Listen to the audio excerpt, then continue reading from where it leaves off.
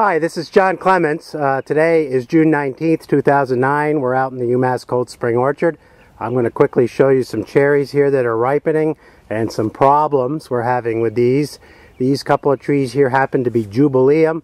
Sometimes it's called Erdi Jubileum. These Jubileum have been reasonably productive every year except for the year we had spring frost. It's what I would call a tart-sweet cherry. Actually, they're eating very nicely right now. However, there's some significant splitting on these. We've had 3, 4, 5 inches of rain over the past week, depending on your location.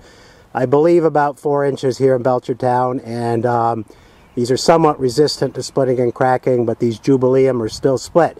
But they're definitely ready now, June 19th. It's an early tart-sweet cherry. Would do really well in farmers markets if you want my opinion.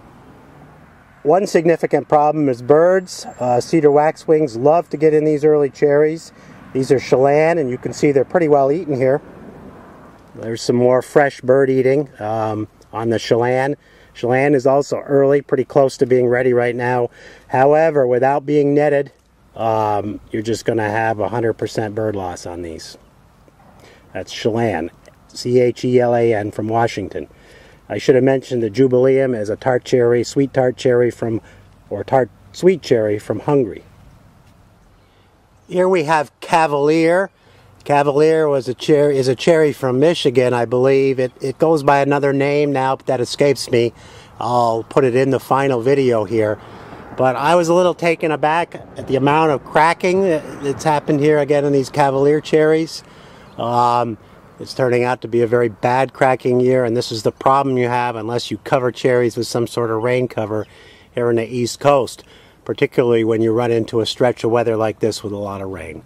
So that's Cavalier. Just quickly, I wanted to show you these, the Erdi Jubileum, the Chelan, and the Cavalier cherries.